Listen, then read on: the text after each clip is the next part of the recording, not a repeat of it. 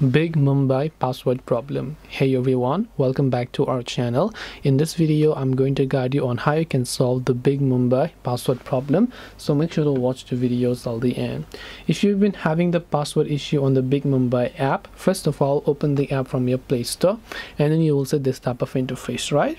So once you see this, it will simply ask you to go ahead and then either log in or something like that.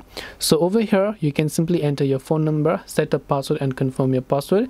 If you already have an account and you're trying to log in, it's asking you for your password.